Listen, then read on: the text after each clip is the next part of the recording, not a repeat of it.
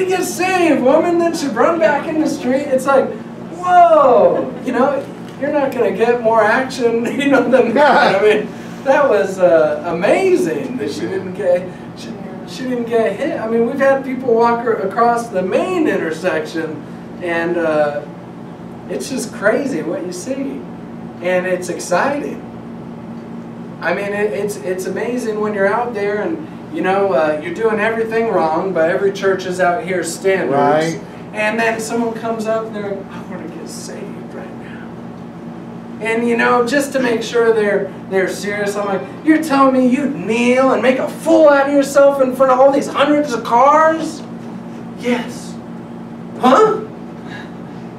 And you're surprised, you're amazed. And God's like, see, I'm the one that does it. Not Paul Chappell, not Pastor Mike at Calvary Chapel AV. God's the one that does it. And you just got to do things the way God wants you to do them, and He'll give the increase. But when He gives it, it's right. It wasn't from some marketing scheme or being seeker sensitive. You kept it biblical. Amen? So, you know what?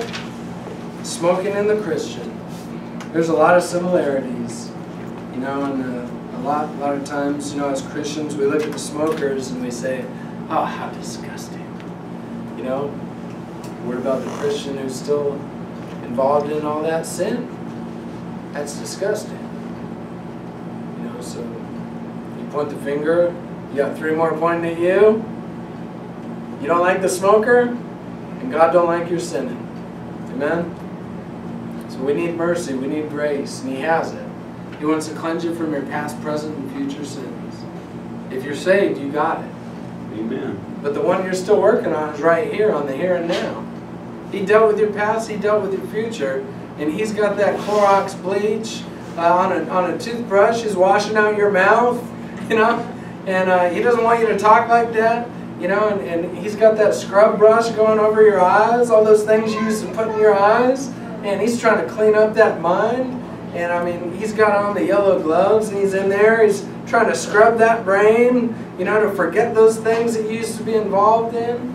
And, you know, He's like, okay, tongue out, and now He's trying to fix your tongue up. You know, He wants to make that tongue something that'll glorify Him now. Amen. Amen? It's good. Because after you've been smoking for so long, man, you get the yellow teeth, the bad breath.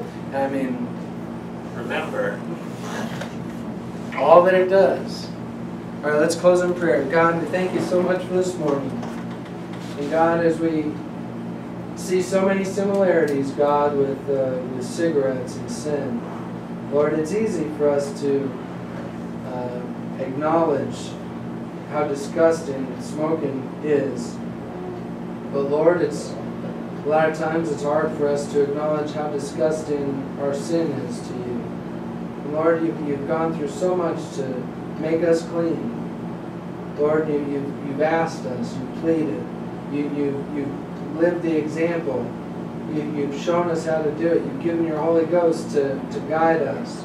And yet there's still sins in there that we're holding on to. God, give us grace, Lord, to let go of them. Give us grace to put them down for Your glory. And thank You for the morning, and just pray that You bless the closing song and fellowship and food. And all this we pray for in the name of Jesus. Amen.